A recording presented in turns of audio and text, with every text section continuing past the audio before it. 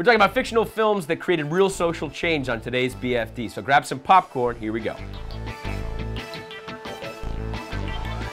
A few weeks back, we looked at documentaries that changed the world, and now we're going to do the same thing with fictional films. There's plenty that come along, but only a few have real big off-screen changes. So let's look at a few of them, and to help us along is our friend and film critic for The Wrap, Alonso Duralde. Thank you so much for coming. Thanks for having me back. Let's get right into it. What's our first film?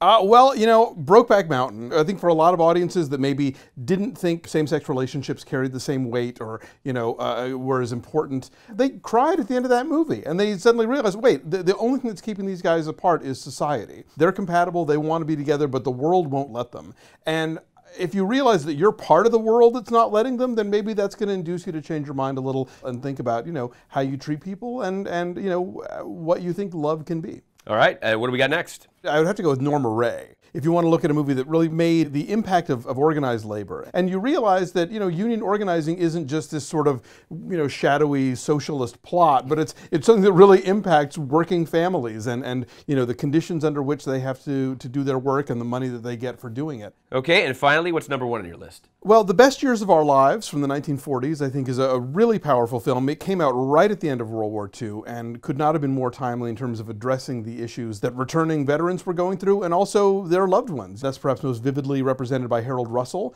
who had actually lost both arms in the war and played a character not unlike himself in the film with hooks for hands. And I think for a lot of people, if they didn't know someone personally who was handicapped by the war in some way, either physically or you know, mentally or spiritually, this was a way to sort of see it from a safe distance, to understand that it was okay and that the people who might have come back broken of body were still mentally there, were still, you know, the people they loved. So it's kind of like Born on the 4th of July, but with a real-life Ron Kovics in the lead and 30 years before. Or something like that. Yeah, but I think, you know, Born on the 4th of July came out decades after Vietnam was over and we were still sort of coping with it. This is a movie that came out in 1947. So, I mean, these were all very fresh issues. You know, you could walk out of the theater and there would be, you know, returning vets. I'm trying to think of a film that dealt with those themes of the current situation in Afghanistan and Iraq, and I'm sort of not coming up with anything. There's one that I can think of, which is Irwin Winkler's Home of the Brave. 50 Cent starred in it, and one of the Jessicas, Alba Beale. I'm always getting them mistaken. I think, unfortunately, it tries too hard to be another Best Years of Our Lives, and that movie's such a classic that it's really kind of hard to retrace those footsteps. But, you know, points for trying, certainly. There you go. I just thought of one. It's a recent film that actually cast a veteran of a recent American war was Battleship.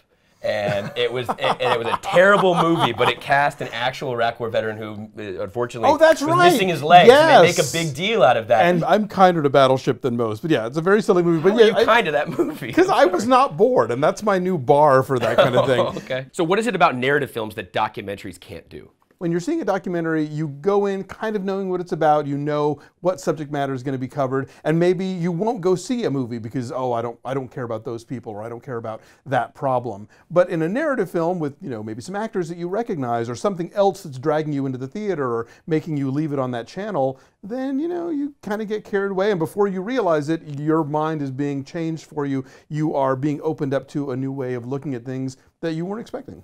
Once again, Alonso, thank you so much for giving us your time and your viewpoints. We really appreciate it. Always a pleasure. You know, something we come back to a lot is that change comes from ideas, and getting those ideas across can take many different forms. Sometimes it's a petition, sometimes it's a documentary, sometimes it's a major motion picture release about robots and aliens. You've heard from Alonso, now we want to hear from you. What movies have changed the way you see the world? Leave your comments below and let us know. For BFD, I'm David Park, and don't forget to subscribe.